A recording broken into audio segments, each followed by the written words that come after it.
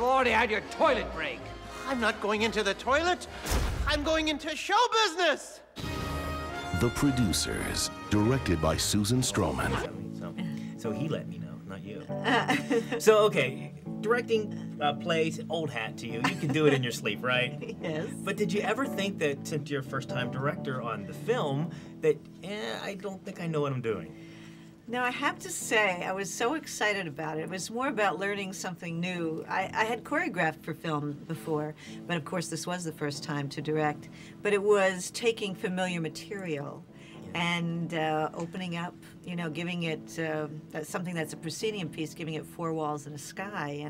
And in fact, I delighted about doing it. But you're the boss, though. You are in charge of everything. If this thing fails, it's your fault.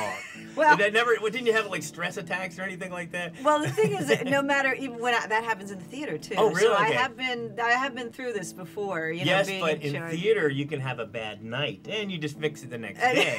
No, But that's true. in film, it's That's permanent. it. No, you are right. Because the thing is, it was very similar in pre-production and collaboration with the design team and working with the actors, of course. That was all the same.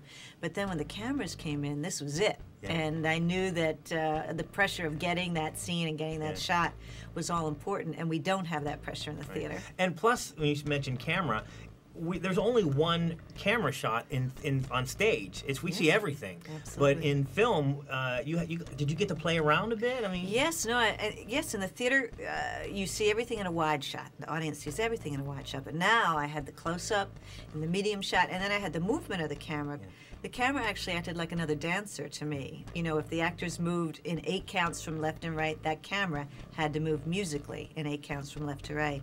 So it was actually a wonderful new tool for me. Well, since you're so familiar with the work, though, when you were, I'm sure you had a storyboard it or whatever with the close-up, this shot, but did you ever play around and say, maybe this shot didn't work, let's try it a different way?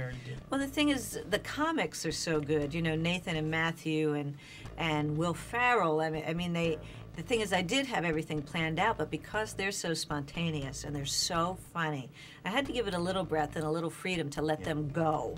And in fact, when I was editing, I had so many choices because of these fantastic comics that the editing process ended up being my favorite process of all.